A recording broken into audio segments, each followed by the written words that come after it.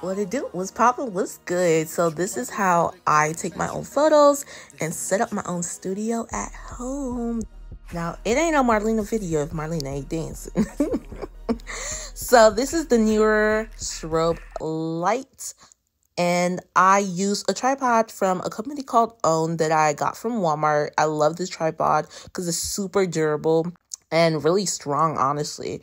And I just prop it up and I take my pictures. Here, I turned off the lighting that I was using to record this exact video.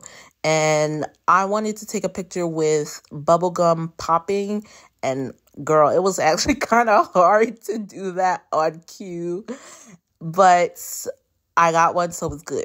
Listening to music is key when taking pictures at home. Okay.